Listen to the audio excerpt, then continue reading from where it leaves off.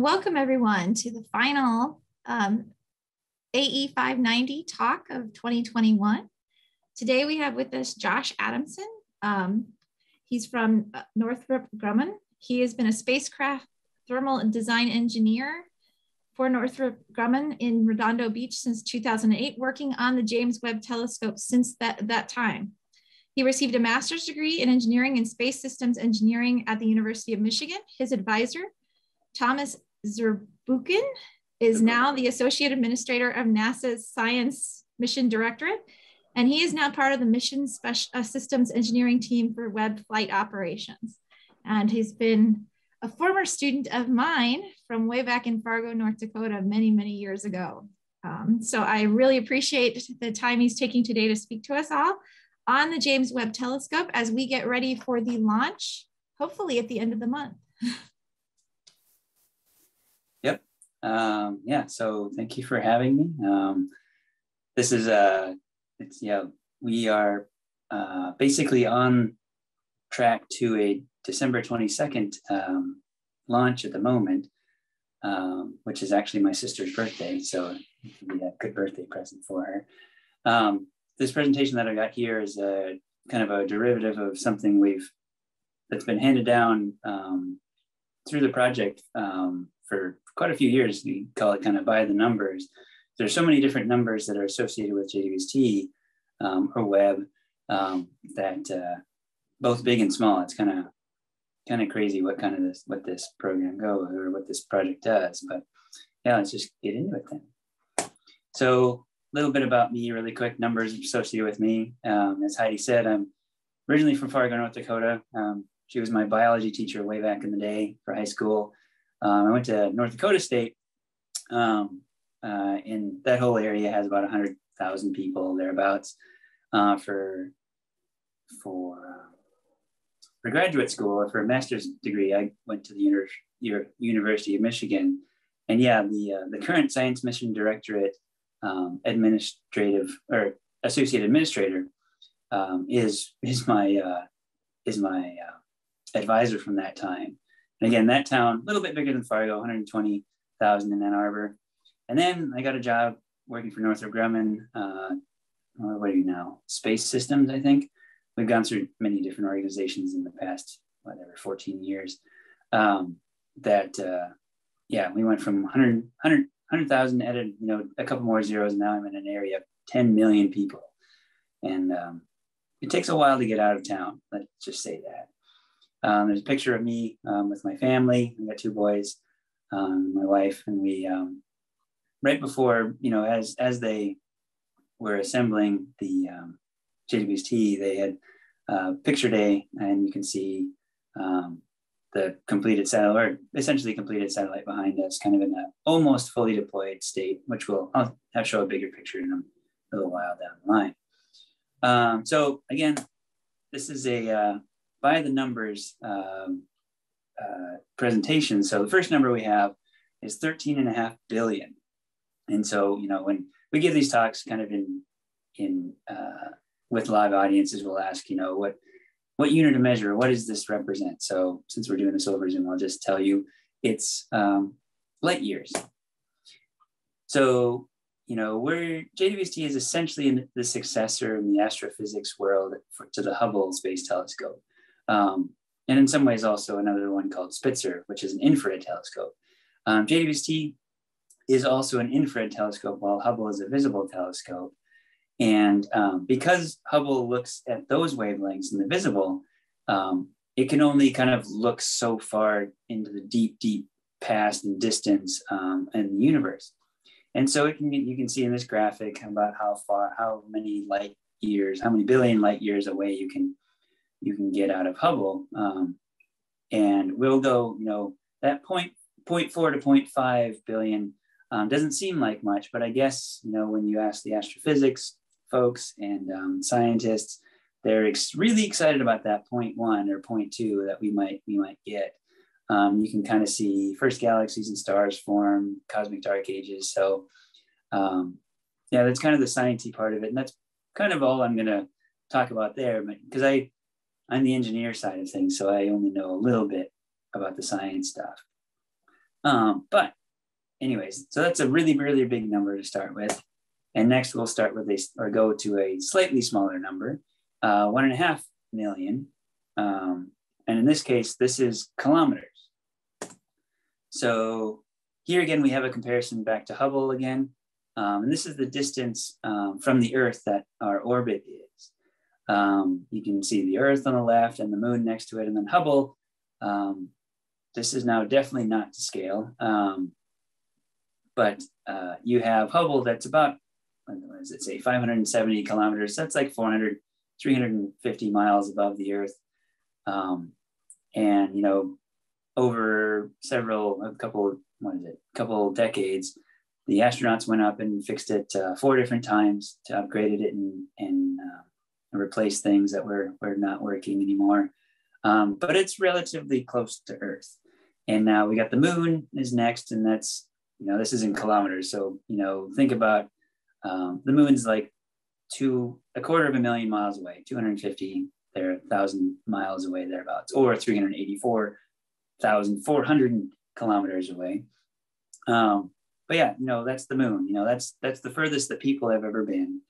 And here we are, JWST 1.5 million kilometers away, so 1 million miles. And we're out here in L2 for basically reasons for the telescope that we'll get into in a minute. But one of the key things about being in the L2 orbit is that we never go in and out of the Earth's or the moon's shadows for an eclipse. Whereas Hubble and most most satellites that you have around the Earth go in and out of eclipse depending on what kind of orbit they're in or what season of the year it is. But yeah, we have a specific requirement on the whole 11-year mission to never be in the shadow cones of either the Earth or the moon. And the interesting thing is that once we come off as the rocket goes up and the fairing comes off of the top of the nose cone of the rocket, we'll never see darkness again. We'll always be in the sun in some form or fashion from then on, forever and ever. But yeah, so that's that number. Now the next one is 6.5. So this is a lot smaller than the last two. And what this one represents is meters. And this is the last time I'll kind of rag on Hubble in a comparison between JWST and us, or JWST and Hubble. But here you see, and you know, this is a cool infographic that you can find on NASA's Flickr page. But yeah, we're a 6.5 meter diameter telescope versus Hubble's 2.4 meter telescope. So that's like 7 times the collecting area thereabouts. You can see a person, or average height, 6-foot person there next to it. And from the graphic, you can see that Hubble is, kind of a single monolithic mirror, whereas we have on our primary mirror 18 different segments that act independently. Well, no, they don't act independently. They are controlled independently to kind of align and be calibrated such that the whole array of segments act as one giant mirror. And that's kind of an interesting feat in itself. And for those of you that are aware of adaptive optics, is something that's been done on the ground, on ground telescopes, both small and I think very, very large. But this will be the first time that there's a segmented telescope in space. And unlike on the ground, where the ground there, they need the adaptive optics for the air as the air bumbles around to adjust for that turbulence. Our reasoning for, or our need for adjustment is a lot less. So, they're doing every, I think they're on the kilohertz range, or sometimes I think, adjusting hundreds or thousands of times per second, those mirrors on the ground. But here we're going to probably adjust ourselves, I think 2 weeks or 3 weeks every so often, just as temperature gradings develop and just things get slightly out of range. But as we have on orbit data, and we'll see how often we actually have to do that. The other thing that's kind of fun in this infographic is along the bottom there, you have two lines of the color spectrums. You got Hubble, which now talks to or reads a little bit in the ultraviolet, whole range of visible, and a little bit in the infrared. And Webb will be starting in the near infrared and going into the mid infrared. And that's there, kind of there. For those of you that know your wavelengths, we are from 0.6 to 28 microns. Next set of numbers, kind of get into one of the crazier things about JWST, and this is the numbers 40 and 178. So for those of you who know at least anything, a little bit about JWST is, you might know that we're a giant transformer. And let's see, let me cycle through these things. So we have 40 deployable structures, 40 things that move in some form or fashion, and 178 release devices. Pins or plates or just any kind of joint that's held together for the launch loads, so that we survive and keep together and things stay happy relative to each other, that need to release, let go of each other so that we can go through all those 40 deployments, all those multiple deployment pieces. And so, yeah, you can see here on the, going from left to right, you've got us packaged away inside the fairing of the rocket. And then, it's all tightly packaged. And then we are, released from the launch vehicle. And then about 30 minutes into the mission, into the flight from launch, we deploy the solar array. And actually from that point on, once we deploy the solar array, we no longer use a battery. The battery is there basically just to make it through launch and in that section. So as I said before, we'll always be in the sun from the moment when that fairing comes off the rocket. So then we go through, you can see two pallet structures. My mouse. Pallet structures, one in the front and one in the back.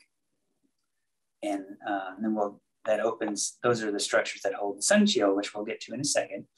And then after that, we pull the telescope about 1.5 meters away from kind of the rest of this area here, the kind of the central core of the structure. And then let's see, nothing apparently is happening in this picture. I guess they just changed the attitude. Then we start deploying the sun shield. So like I said, we'll get into in a little while, but we've got 5 layers of this large sun shield that we start expanding. So first we got to pull out the left and the right sides. And then the next thing is to pull the layers apart. There are 5 layers. And then after that, we get into the telescope itself and kind of deploying. You can see the mirrors are folded in this one, and here they're unfolded there. So yeah, it's a very complicated, very complex deployment sequence. And if you've ever read much about JWST online over the years, you'll inevitably find statements in there about all the deployments and things like that. But they've gone through rigorous testing, both at component level and at the integrated observatory level, across all sorts of conditions, to make sure that the motors work, that everything separates, that the release devices release, and so on and so forth. Additionally, the kind of one of the reasons Northrop Grumman was selected for this mission way back in the day is because of our success in past with on-orbit deployments. There's a long history of that from what used to be a company called TRW, which was purchased back in the early 2000s by Northrop. That's where we built this in Redondo. Next two are, frankly, my favorite two numbers, -388 and 185. And if you caught what was the intro, I am a thermal design engineer. So we have two major zones of temperature on this observatory. You got the sun-facing side, the hot side, which is the bottom side. That's on the order of 150, 185 degrees, depending on what side you're looking at or what part you're looking at. And then you have the sun shield, which is blocking all the sunlight and all the, heat that comes from that to the cold telescope. And so there we're on the order of minus 400 degrees Fahrenheit, which is on the order of 40 Kelvin. So extremely cold. For those of you that follow your infrared or your electromagnetic spectrum, infrared wavelengths are essentially heat that all black body, all black body, all surfaces emit in some way if it's got a temperature over 0. And so we're, in the near infrared as well as the mid infrared. And so in order to keep the mission going, you've got to be cold. If the telescope itself is too warm, it would be kind of akin to going outside at night, shining a flashlight in your eyes and trying to see the stars. Or the joke that I make here in LA is that you try and go outside in the middle of LA at night and trying to see the stars. It's just so much light pollution, so many people everywhere. So yeah, we cool the observatory so it itself is not in the way of the images that we're trying to take of the sky. So backside. So here again is the 18 segments of mirrors. The primary mirror, light comes from long, deep, far away, bounces off that, gets to the secondary mirror, and then goes right through here, through this aft optics subsystem that has a couple more mirrors in there that send it finally into the science instruments themselves. Now there are 3 science instruments there. 4 science instruments. 3 of them are near infrared, and those ones need to be on the order of 30 to 40 Kelvin, so nice and cold. But then the mid-infrared instrument, that guy needs to be extra cold because it's a different range of the infrared spectrum. So he actually goes down to 6 Kelvin. So that's on the order of 450 degrees below 0, and that's done by a special refrigerator that's on board called a cryocooler. And down here, they say you got your sun shield again. And then down here below, you've kind of got your regular spacecraft stuff. You got your computer, you got your navigation, you got your communications, and you got your power generation, all the kind of guts that make the payload, the telescope itself, work and all that stuff. So yeah, again, from the kind of the thermal design side of things, for a spacecraft at least, not only is it difficult to keep something cryogenic cold and continually cold, especially when you're so close to something so hot, but actually conversely, with this one specifically, the spacecraft bus part was another kind of difficult thermal challenge to deal with, because this large sun shield here blocks a lot of the cooling view to space this kind of a normal spacecraft would have. And not only that, but it also kind of creates its own high temperature background infrared backload. So yeah, both sides have their extreme challenges to deal with. And again, going back to the numbers, minus 388 and 150 or 185, down right here in the very central core of things, as I think it's maybe about a foot thereabouts, is probably the largest temperature gradient on the observatory, where it goes from about room temperature, a little bit cooler than that, and drops like 200 degrees. It's pretty fast. And we use carbon composite materials all throughout the telescope itself, so that, for one thing, it keeps them lightweight, but it also allows the structural engineers to tailor, strength and platform stability, and we all, in low coefficient of thermal expansion, so that as we go through these large temperature not swings, but changes, kind of the overall shape of the observatory doesn't change, and the stresses are there. So it's very important because everything's built at room temperature, right? You're not assembling this telescope at 400 degrees below zero because nothing can do that.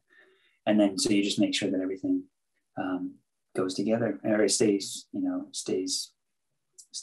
happy when it goes through its temperature rate. All right.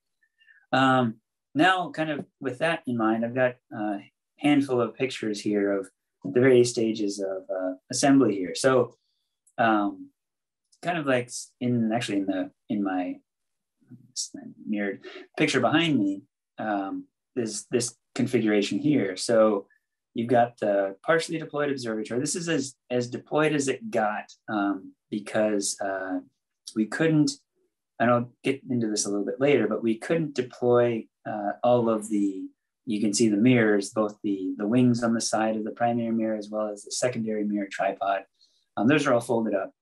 And that was basically because you need to support those things properly in order to make everything work. And what's actually happening in this picture is, if you can see it, there are very thin, in this picture, but there are 4 sets of cables up at the top here that are actually holding the entire telescope part, which I think that weighs in the order of 3,000, 4,000, or 5,000 pounds, something like that. And it's kind of counterbalanced by a weight system that's off to the side. And down here in the middle, which is kind of hidden by something else here, is that that tube that deploys us away from there. So yeah, it's just kind of hanging there. And so from a ground support equipment and kind of hardware safety feature, that this was as deployed as they wanted to make it. And you can see over here, relative size. There's a nice human being that's on a lift, just to give you an idea of how big that is. And again, 6.5 meters is about 21 feet. So it's very, very, very big. Here, before the telescope was integrated with the rest of the sun shield and the spacecraft bus, it went through its own testing regime. And one of those stops was going down to Houston to NASA Johnson Space Center to go through a thermal vacuum test at extreme temperatures. And NASA spent quite a bit of money repurposing this chamber for this test, because beforehand it was kind of a normal thermal vacuum test, or a thermal vacuum chamber that uses liquid nitrogen and gets you down to about, it's 100 Kelvin, which I always forget what that is in Fahrenheit. But cold, but not as cold as what we needed for JWST in the telescope. So they retrofitted this, or not retrofitted, but they fitted this with the hydrogen, helium chamber, so that the walls of the chamber could get down to 25 Kelvin, I think it was, thereabouts. And so they were able to kind of simulate the extreme cold that the telescope will go through. And it was a pretty extensive long-term test. And if anyone was following it at the time, this happened to be the test. It took about 3-4 months. And about halfway through, a little thing called Hurricane Harvey came through and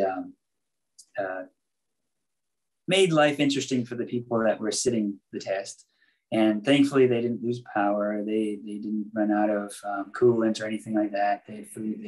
Since it was coming, they knew what they had the resources they needed to stay safe and alive, frankly. But yeah, that was an adventure for them for sure.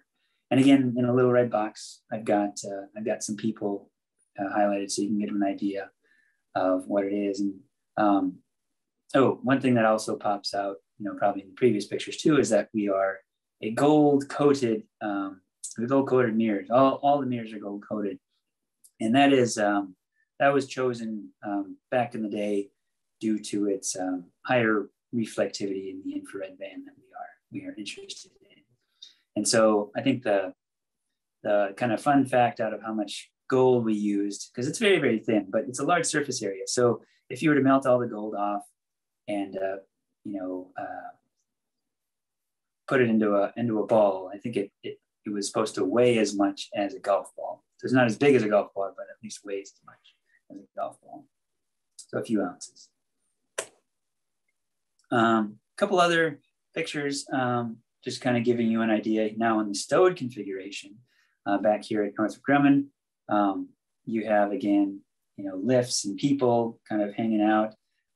This kind of lift is one of my favorite ones to kind of point out to people, because other ones, you're kind of on the end of a crane, but then these ones are called diving boards, which you can kind of see why it's called that, because it's basically a giant forklift with a plank, and you've got someone that's thankfully got a harness on, and they can sit on it, they can lie on it, they can, do whatever, so they can reach in and get stuff. Because that's what this one is mainly used for, because as these larger ones, you can't really get in tight to some tight areas, and that's what these ones are used for, to kind of scoot yourself in really, really well and safely. Let's see, kind of really quickly about deployments. This was when we talked about testing the various deployable features, components. This is one of the examples of that. So the solar array was, is this 5-panel solar array, and it's all nice and folded up accordion style during launch. And then, half an hour after launch, we deploy it. And this is kind of an example of how the testing was done. You can see that there are, lines, again, support cables, and then there's this essentially kind of interesting track that's above here that keeps kind of everything in line and doesn't put too much strain on the joints, because when you do a deployment test like this, you always want to make it as 0G as possible. So, no influence of the gravity that we have on Earth. So that's why they do this sideways. And so the axle, or the hinge axis, is parallel with the gravity vector. And so by then offloading, whatever part you're deploying in, again, the vertical direction, you can kind of allow the hinges and the motor, whatever is driving the deployment, to do its job without having too much difficulty, to extra resistance, I should say, extra non-flight resistance to do the deployment. So they had this kind of neat grid pattern along the bottom. They had plenty of cameras and, to see how it worked out. You can see in the end, it's nice and flat and straight up. The next one, in a similar vein, this is how they did that secondary mirror support structure deployment. They tilted the whole observatory, or I guess the telescope, on its side.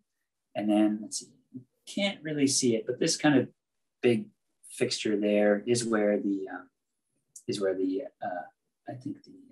attachment point is. It looks like a cable that's here too. So I think it may have a couple of things. But yeah, you got 3 hinges, one down here, down there, and then up here at the top. There's a motor up here that does the actual driving. That's the driving part of it. It's, I think, a 20-ish or so, 21 foot arm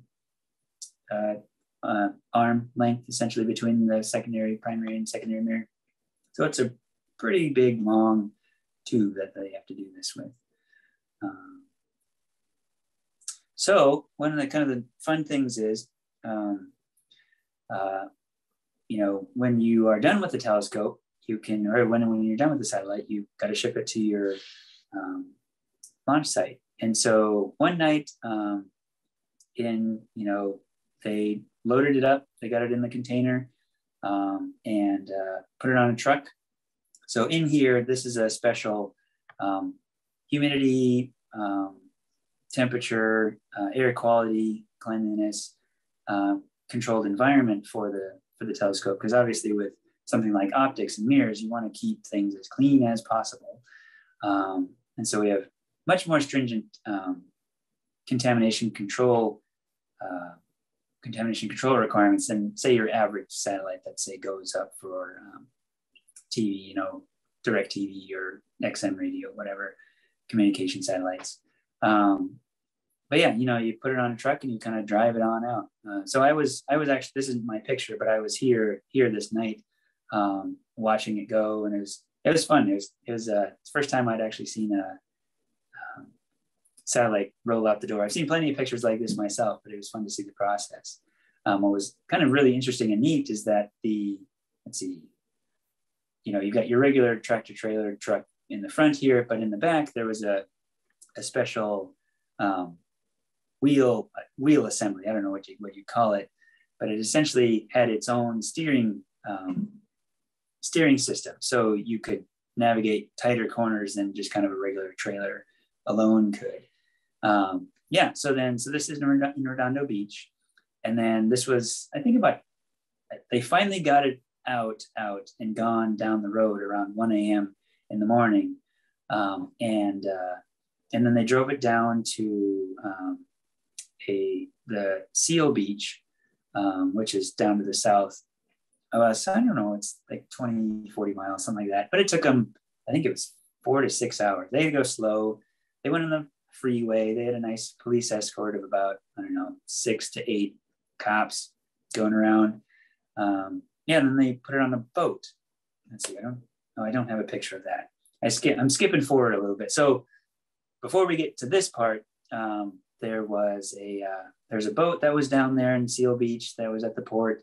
They put it on there, and then they floated it down the coast of the Pacific, and then brought it through the Panama Canal, and then brought it around the northeast side of South America to French Guiana, and then they made it, came in there, and here we are at the kind of driving through the Guiana Space Center, which is the launch site. So over here, this is the road that they came in on, and then they're going towards this area here is just kind of office buildings, and then they're going towards the assembly buildings or the processing buildings that are down the road further. But I thought this was a pretty cool shot, because here again you've got the cargo container that we saw in the other picture, and then over here is a full-scale model, full-scale build of a real rocket, the Ariane 5 rocket that we're going on. And, they're not next to each other, so you can't quite get the idea of how big it is, but it's a towering kind of a thing. So it's pretty neat to see. So then next bit of stuff is, now that we're in the processing facility, we were in this sideways orientation in the transport container. So, how do you get yourself pointed up? And we have this rollover fixture that you can see working here. You're attached to the bottom there, and you just kind of start rolling it over, and it then stands up straight. So this is the, again, 99.9% completed observatory. There was just a little bit of extra work that they wanted to finish here.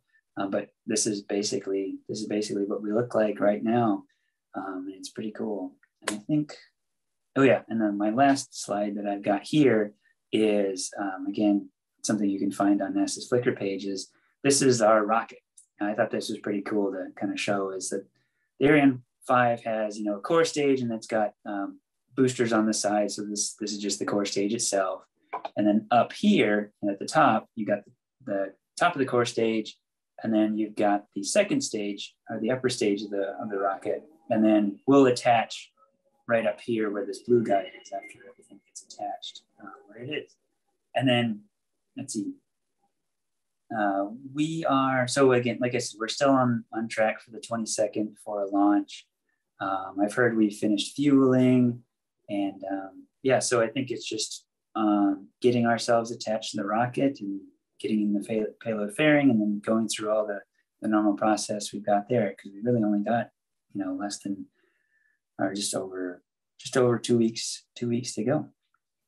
So I think that basically finishes all of the stuff that I've got. So I can take questions, I think, right?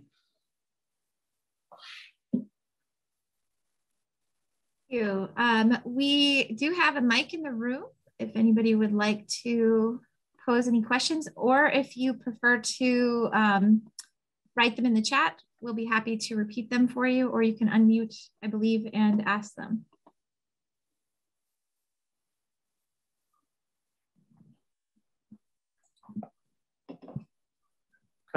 Can you hear me okay?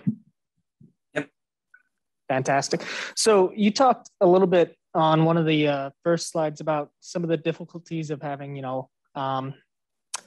the main satellite bus being on the hot side of that sun shield. So that being said, why was the bus placed on the hot side as opposed to just having the sun shield, basically block the entire spacecraft?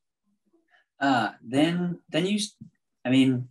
never thought of that one before. That's probably I've been giving tours on JWST for who knows how long, probably close to a decade. But that's probably the first time I've asked why isn't the sun shield on the bottom. I assume it has to do with, if you were to do that, you would basically freeze out the rest of the bus. That's like I said, the normal. Let me go back to that slide. It's your normal set of satellite stuff, and that always wants to just be around room temperature, thereabouts, plus minus a little bit. Hot day, a cold day. So if you were to put the sun shield down further below, I think it simply becomes, you just freeze out the rest of the observatory and the electronics. So it's that difference between wanting to keep something around room temperature and wanting to keep something around absolute zero. Sure. Cool. Thank you. Question in the chat, so I'll read that one really quick. Does the Webb use reaction wheels? And if yes, how long do they last? Longer than the Hubble? Yes, it does. So we have, I don't know how many Hubble has. They only have 4. We have 6 sets of wheels. We also have smaller thrusters for kind of coarse attitude adjustment. But for in science or during science operations, we do use wheels. And we have six sets of them. That's on the attitude control side. All I have to do as a thermal engineer is make sure that they're in the right temperature range. So that's where I end.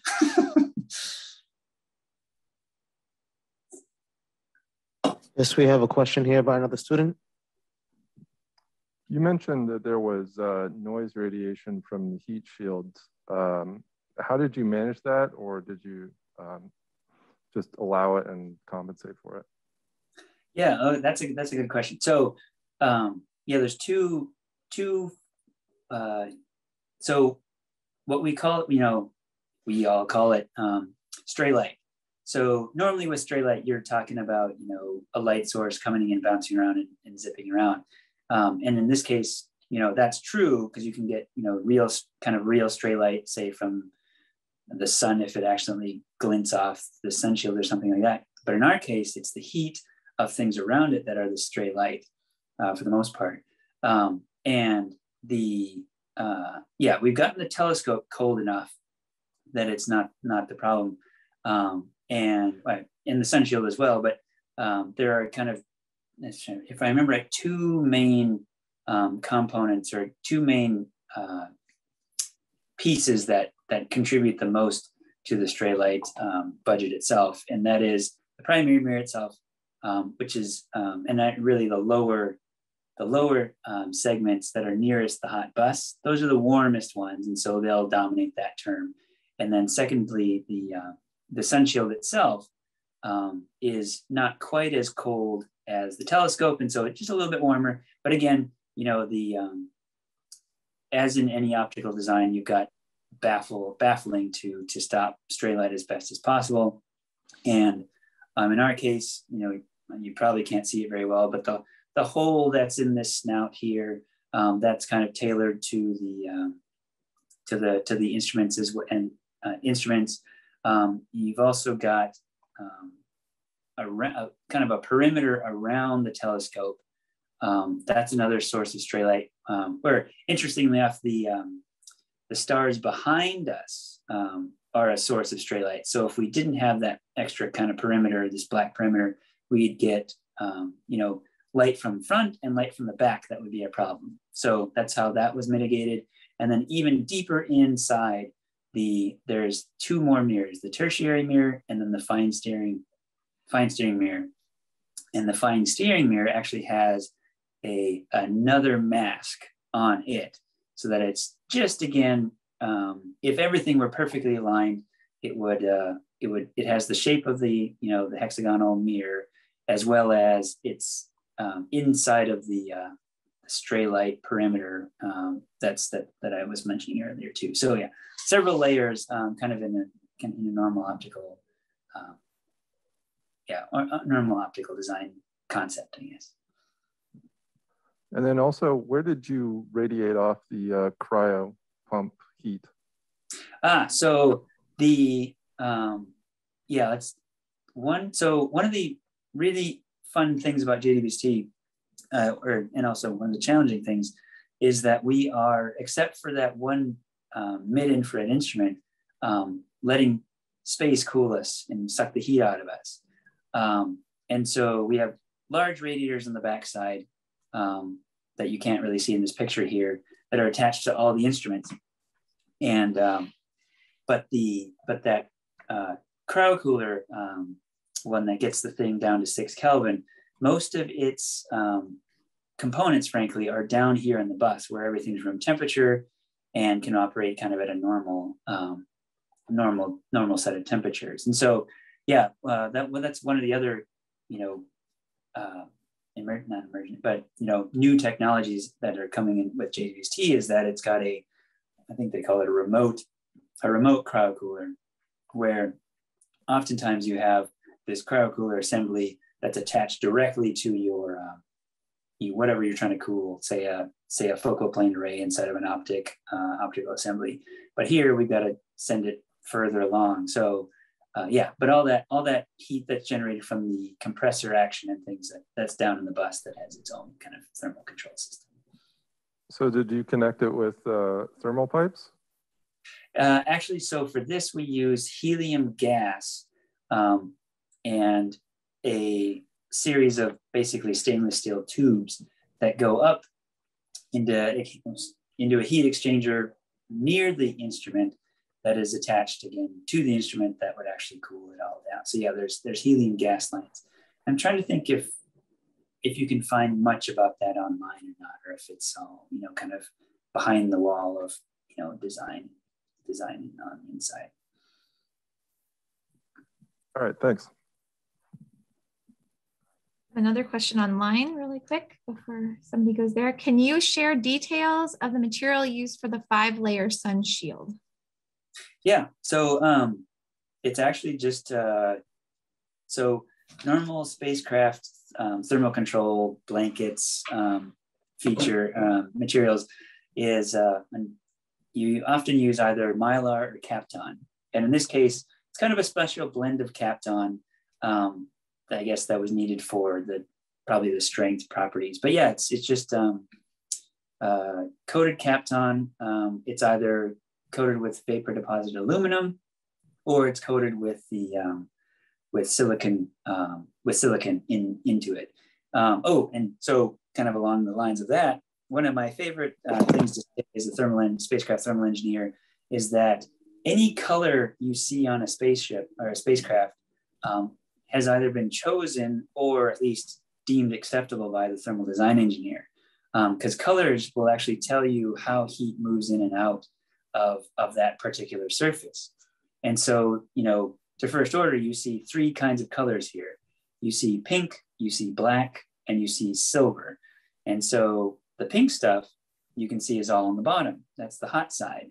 And what the reason that's the silicon. I'm trying to remember if it's a silicon coating or if it's actually silicon that's doped in the Kapton material itself. In either case, it's got a silicon feature to it, or silicon coating to it, so that that has a favorable coating to keep cool in the sun. But it's not quite as good as keeping heat away from the layers, or from the other layers of the sun shield. So the bottom of the first layer and of the second layer of the sun shield are covered in this silicon coating. And then the top of the second, or top of the first and top of the second, and the top and bottom of the third, fourth, and fifth are covered in the vapor deposited aluminum. And that's a very, very good reflector of anything, so infrared or visible. And so it kind of shunts all the heat that's coming up from the bottom of the sun shield out the sides. And then, and then also when it gets to the top, it can emit as well as efficiently to the telescope itself. Another fun fact is that on average, you get about 200 kilowatts absorbed on the sun shield first layer. But by the time it gets to layer 5, there's only about 2 watts that makes it to layer 5 to the telescope itself. So you got a huge order of magnitude, or many orders of magnitude loss of heat out the sides and away from the thing that you're trying to protect. And so if you've read things on JWST, sometimes you'll find a statement that says, the JWST sun shield has an SPF rating of 1 million, when in fact it's more on the order of 100,000, but who's counting?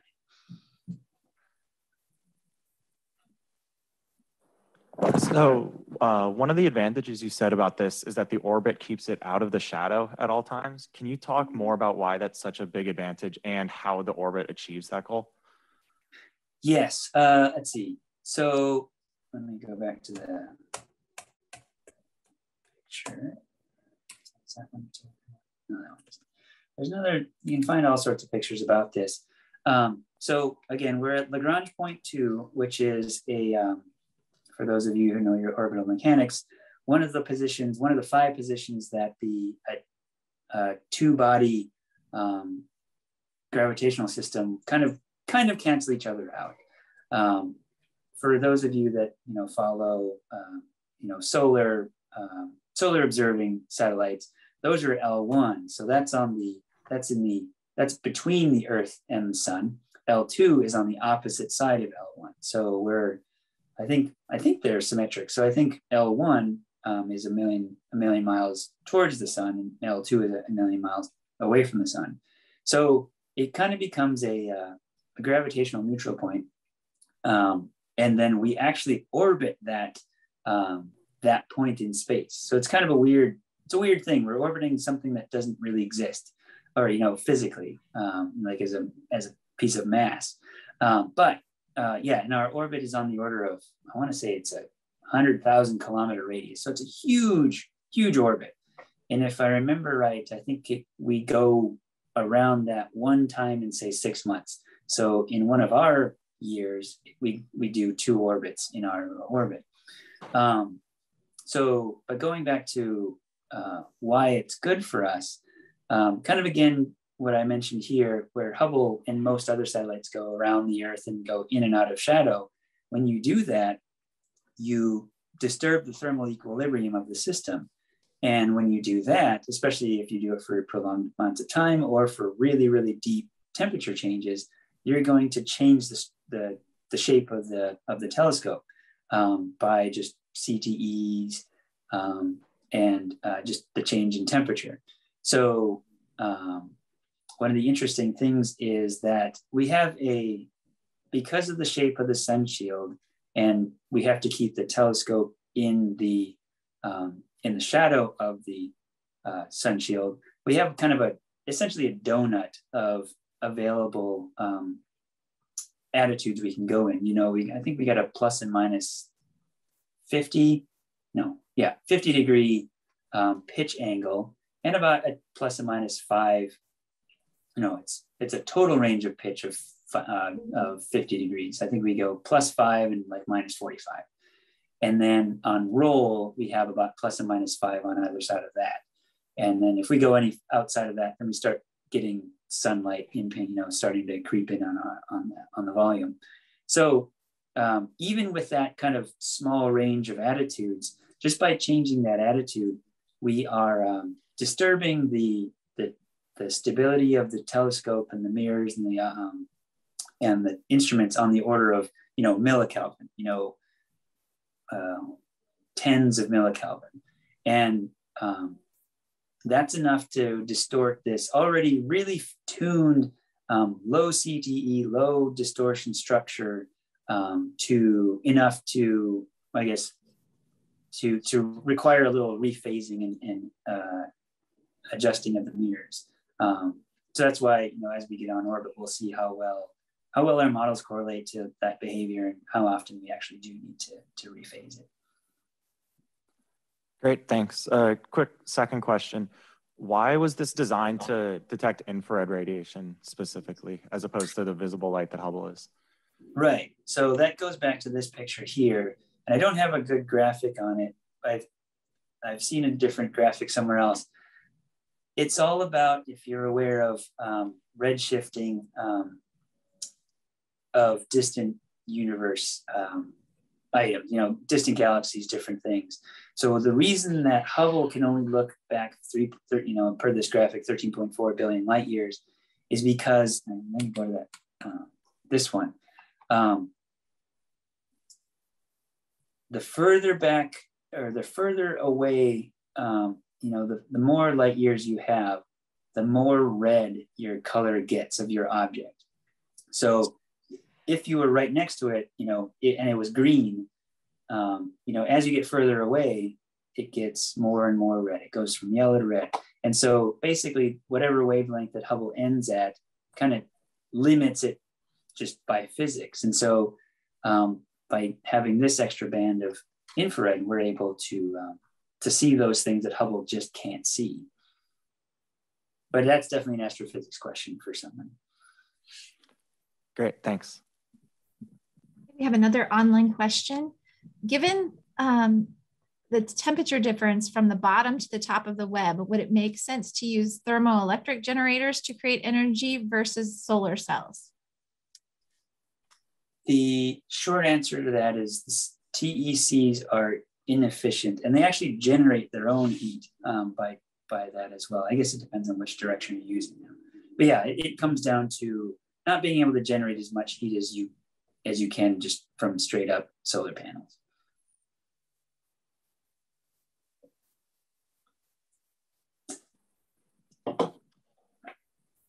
Any other questions? Oh, we have a question here. Hello. How long do you expect it to take before the James Webb Space Telescope reaches the second Lagrange point and deploys, and we're able to use information that it gathers? That's a good one. Let me go back to that picture again. So you can find some kind of really fun videos online, but basically it takes us about 30 days to get us out to L2. And then we'll do a final mid-course correction burn to get us in that final very, very large orbit. However, we won't even be cold enough to get out or to start using the instruments until about another month after, 40, 50 days, 40, 50, 60 days afterwards. Because again, we're using space to slowly cool us, or cool us down.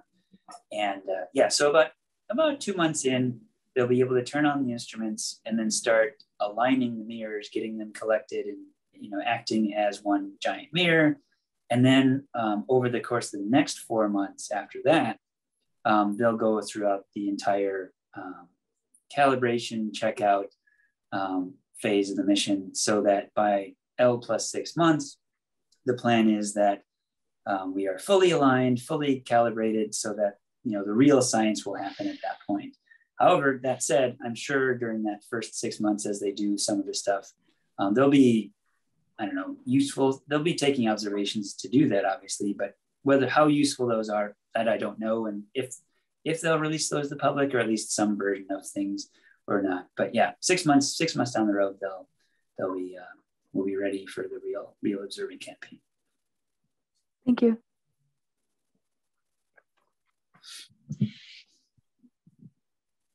Any other questions? We have time for 1 or 2 more. Oh, a question here. Hi. So I was wondering if there is a severe enough temperature gradient between the bottom and the top of the primary mirror to require that the bottom element is a different shape than the top. Yes, there totally is. And interestingly enough, let me come back to one of these pictures. There are 3 kinds of mirror prescriptions here. There's an A ring, a B ring, and a C ring. So you already start out with 3 different prescriptions to get the mirror as is.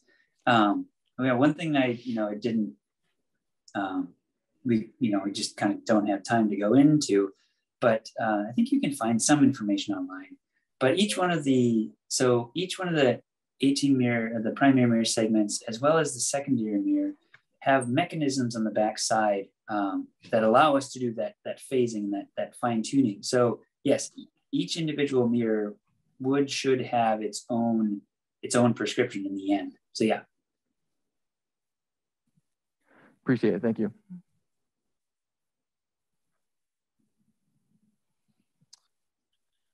Any other questions? We have room for one more. We're almost about that time. Yes, Heidi? Yeah, that's what I was going to say too, is probably have time for about one more question. Okay, we've got one online. How did things change from the original design? Ooh, I've been on the program a long time, but not that long. Well, no, actually, I do. Let's see. So if you were able to find, I don't even know if they were to publish them, the solar array that's in the back here, there used to be two coming out the sides. The sun shield itself, the initial concepts of that, looking back now, were comically simple, especially given the complexities of basically playing origami with tennis court sized pieces of paper or plastic. And let's see, this little flat back here, I don't know, there's probably not that much detail in here, but it's essentially a deployable radiator for two of the science instruments. And that didn't exist long ago. The radiators, the thermal radiators for those two instruments used to be actually on the side of the science instrument area, because there's three on the top, or there's radiators on the top, and then there would be one on this side and one on that side. But in the end, the thermal design couldn't handle that. There's too much heating from the sun shield that was impinging on it. And so we went through that and changed that. But outside of that, the general architecture has stayed the same. They always knew they were going to do 5 layers. So it was never like a 4 to 5 or a 4 to 6 discussion, because that decision was made eons ago, way, way, way back. I think maybe in the early days of the program, the mirror was bigger. I want to say it may have been 8 meters instead of 6.5, but then they got real and they figured, oh, we can't really do that. Yeah. Thank you. Okay, I believe our time is up. Can we please thank Josh for his time today and for speaking to us? Yeah, it was fun. Thank you. There is, just for those students, yes, we got some replies online. Amazing, thank you. We do have in the room some posters, stickers, and some other James Webb information and things. If anybody would like those, if we run out, please come see me in Talbot Lab, 3rd floor, 306. Anybody needs to take attendance. Yeah. And, or you can email, I believe you have Courtney's email address because she's the one who sent out the reminder, and you can email and we will ship to you a poster or sticker or whatever you would like from that James Webb stuff that we have. So, and Josh, thank you so much for your time once again. We greatly appreciate it. Yeah, it's fun to talk about it. Yeah, and have safe travels over the holidays and things. And I hope you get a much needed break. Yes, thank you. Yeah.